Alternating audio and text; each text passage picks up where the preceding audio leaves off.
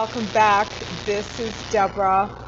I should say I'm glad to be back. I know I've been MIA for some time, and as you can see by my surroundings, I'm not in my usual space.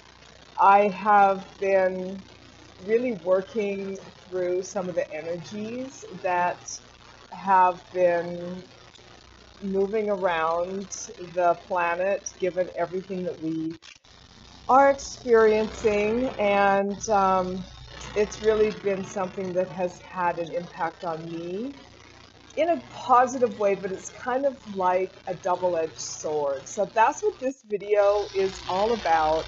I'm going to be sharing with you ways to elevate yourself, to take your life into higher levels of grace and ease and flow, and to be able to look past what's going on in current times so that you can create the life, the business, the relationships, the health, the body, all of it. You know, there's no trade-off. You can have it all, baby doll, and I'm going to cover that in today's video. So before we get started, please make sure you hit the subscribe button. It's what tells YouTube that my content inspires you and has value, and then they populate it more so more people can find it. Also, there's a little bell, and it's right next to the subscribe button, so please hit the bell, because then as I upload new videos, and I promise to be more frequent, as I upload more videos, of course, you'll get that notification. All right, so let's dig into today's video, and I'm going to cover off the 3 biggest ways that you sabotage yourself and keep yourself from being, doing, and having the life you want to experience. But they're really simple, so they're not complicated, and you're going to be able to implement this immediately. Before I get started, I just want to clarify what's been happening with me and just my adjustment to everything that's going on in the world, because the energies are changing. And I'm not even referencing so much as like literally what's happening in terms of politics and health and whatnot. You know, that's a whole other conversation. What I'm referencing is literally the energy. Like, the energy has increased. Have you noticed that? Have you noticed that the energy on the planet has a higher vibrational stance to it than it's ever had in the past? Because that's exactly what I'm talking about. And so what's happened for me, while all of these energies have really increased, my sensitivity and psychic capacity has ramped up super high.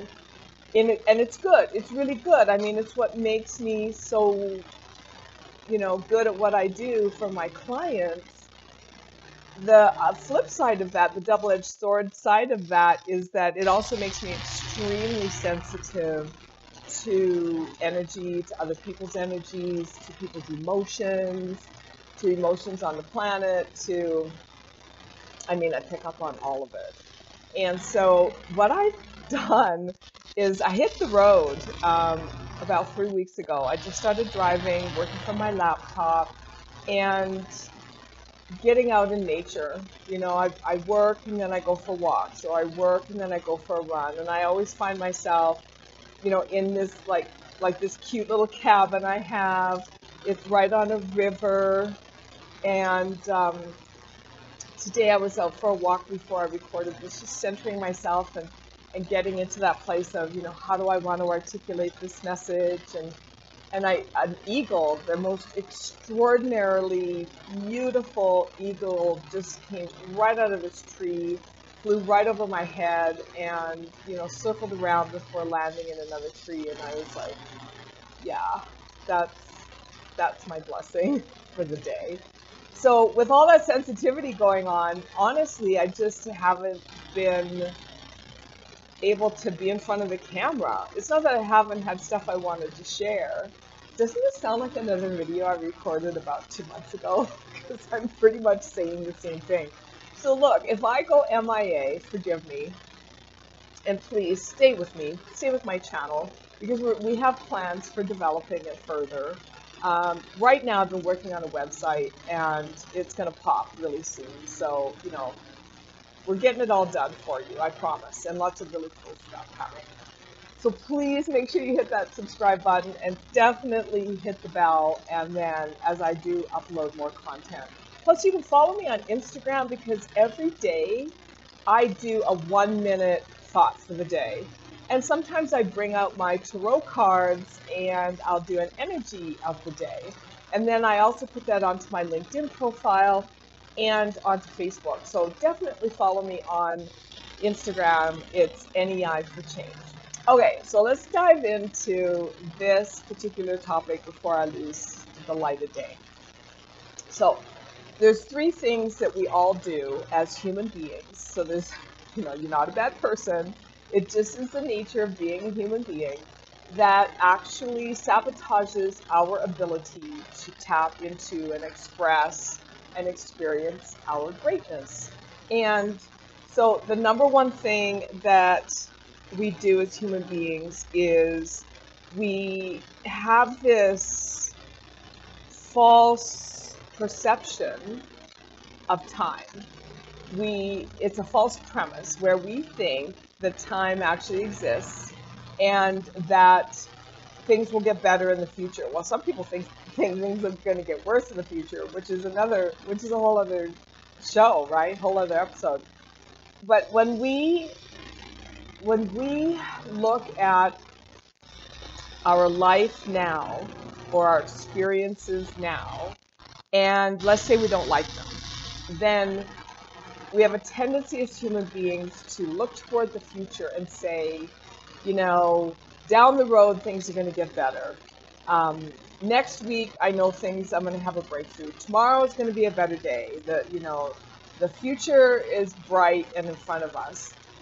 When you do that, you actually separate yourself and cut yourself off from your abundance, your ability to experience everything you want to experience in this present moment.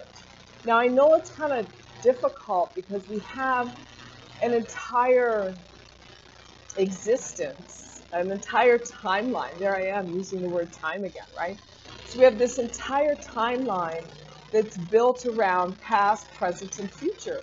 It's how, as children, we have been taught to relate to life. And so we'll look at our past and we'll think, okay, this wasn't so great, or this was better, like the good old days, whatever our internal dialogue is around that. And then we'll look at the future and we'll go, you know, things are going to get better, you know, things are going to, like, we're going to have a breakthrough, I know it's coming. And I'm not suggesting that you don't look at the future and pre-pave possibilities. In fact, that's a really good tool to use, the whole pre-paving, where you're envisioning what you're creating and how your life is going to turn out as a result of it. You know, it's kind of like having a vision board, only it's like in your mind, in a meditative state on a daily basis. That's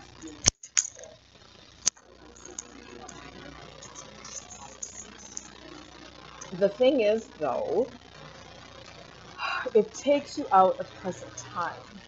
And so it also, by taking you out of present time, it actually pushes what it is that you're seeking to create further out, away from you.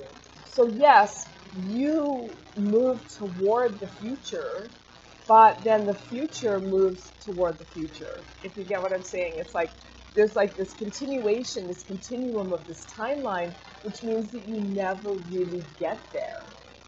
You never really get there, and that's why your goals and, you know, the charmed life that you want to live just like never really pops for you. So here's what you do. Stay focused in present time and stay in appreciation of what it is in present time. Now, you can be in appreciation of what it is in terms of what you're bringing in. So you can treat it like, hey, I really appreciate this uptick in my finances. So let's say you're asking for more money to come into your life. Instead of saying, you know, I'm going to have more money, I'm going to, you know, create more money, I'm going to, a lot of people use the phrase, earn more money. Please take that out of your vocabulary. But anytime you say, I am going to, or someday I will, you actually discard the ability for it to happen in the now, because there is only now. There is no past, there is no future, there's only now. So you want to start talking about the future as if it is now, and do it with appreciation, because appreciation is a higher vibrational energy than even gratitude.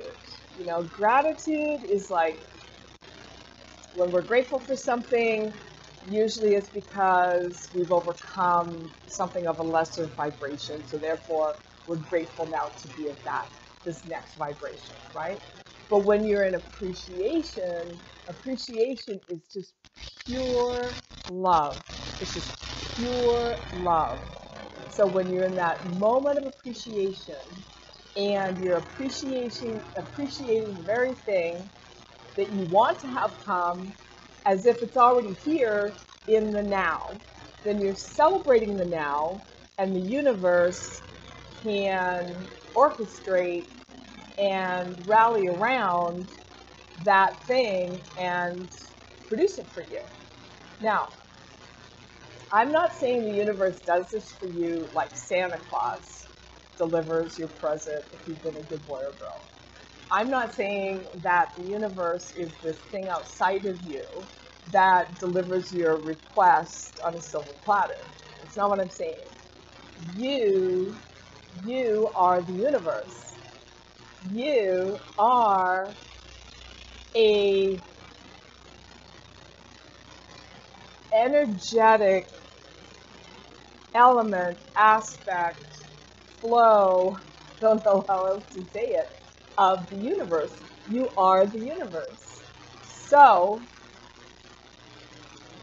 your energy, so let me say it another way, your energy actually shifts to allow in that very thing that you have placed into your timeline, which is now.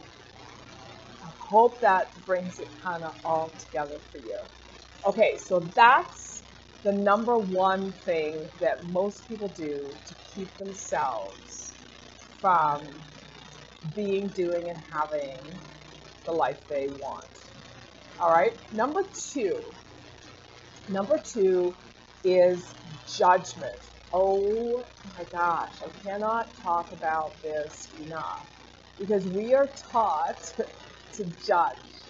We are taught to look outside of ourselves and to judge things good, bad, right, wrong. And when we do that, we polarize our experiences. It's like we polarize our lives. So we're saying it's either good or it's bad. It's either right or it's wrong. And then when we get into the wrongness, well, even when you get into the rightness, there's the two sides to the coin.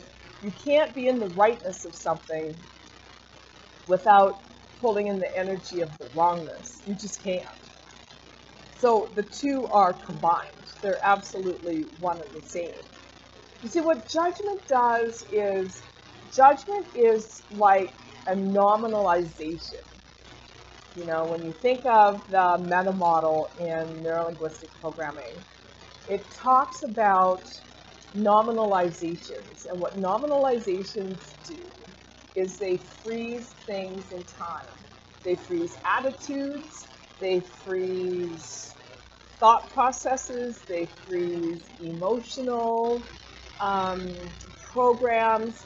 They freeze things in time, which keeps you stuck in the experience of those energies over and over and over and over again. So essentially, yeah, we are creating our next reality, but it's the same reality that we are experiencing. So if your life looks the same now as it did like 5 years ago, that's probably what you're doing. You're probably nominalizing, and therefore you're recreating the same kinds of, you're recreating the energy of those experiences over and over and over, which could then be different people, different places, but it's the same vibe, you know, it's the same emotion, it's the same lack, it's the same struggle. It just might be with a new person, or it might be in a new town or a new country or whatever.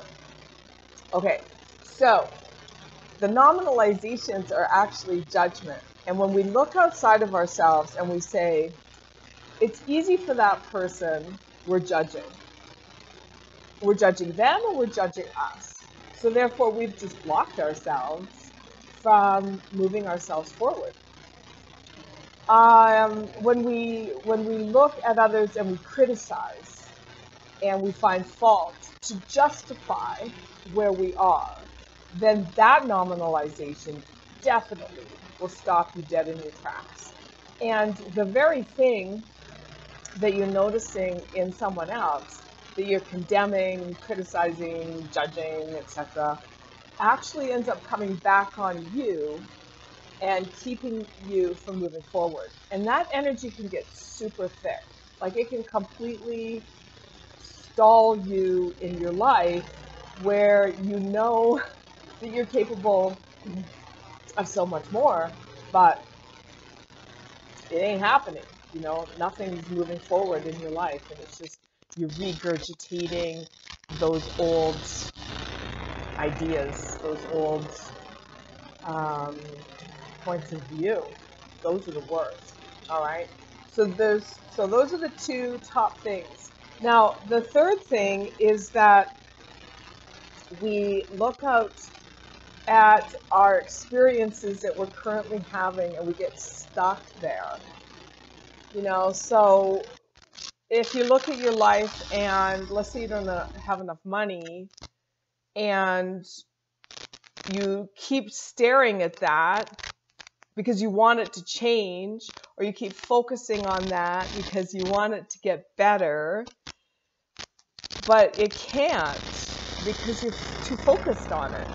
How can something change into something new if you keep focusing on the old thing and you never reach energetically for the new thing? You see? So if you have something in your life or things in your life that you want to change, maybe you want a fabulous lover, you know, or maybe you want more money, or maybe you want a sexier body, or just better health, or you want to live in a new place, whatever that is for you. It could be a new home, new town, new country, you know, whatever. Then it's about connecting to the energy of the new thing and treating that like it's already a done deal. And then ignoring your current circumstances, no matter how hard that is, you know. And I know for some people it's like, well, you don't get it, you know, Deborah, we've, you know, our phone's blowing up with bill collectors or whatever.